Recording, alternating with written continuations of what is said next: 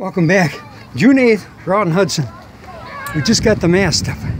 It was a little bit of a battle. Would have been a lot easier putting up on the trailer.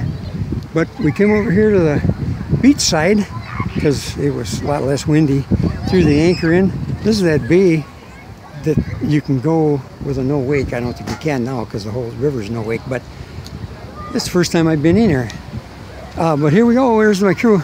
Granddaughter Kayla, daughter Angie, grandson Alex. They helped me, and there it is. We're going into the sun here a little bit. See if I can shade it. We got it up. Use the system with, I'll get there and take a look, show you, of a couple 2x4s in a tripod, well, a bipod, whatever the heck it's called. Because there's only two of them. But we used that as fulcrum points. Had pulleys, had 3 pulleys, so we had a mechanical advantage. Came back here to the winch, had the lock. It was still a struggle to get it up, but we made it. I think next year I'll just put it up on a trailer. All right, well, that's all. We're gonna maybe put the hook up the Genoa.